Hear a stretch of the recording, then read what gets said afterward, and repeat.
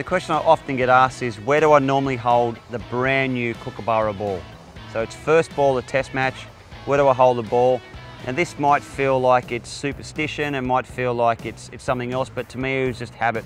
I used to love bowling with the Thompson side on the right and the Kookaburra on the left, and I loved having my fingers start at the quarter seam. I don't know why I did it. One day I got a wicket first ball and I just stayed with it ever since. So that was my natural way. It felt comfortable. I knew every single time I was about to bowl the first ball that that's where I'd start, and that would get me going for that entire session.